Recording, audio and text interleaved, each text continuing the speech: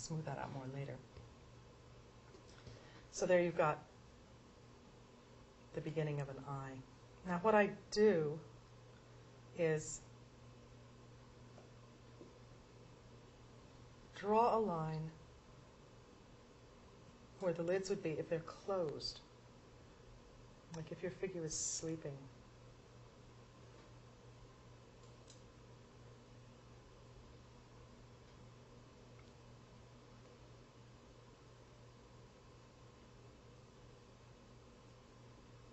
You can see that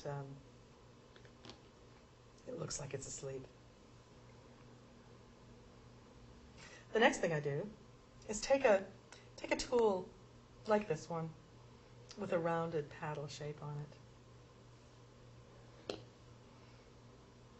Leave the lower lid just as it is, and the upper lid right in the middle of it. Just push it up. Start pushing it up.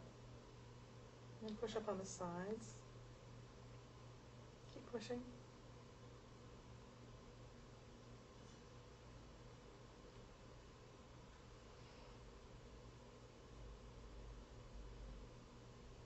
Until you literally wake it up. Open the eye up. Then you have a space to put more clay for the eyeball itself. But this is a nice way of getting the eyes even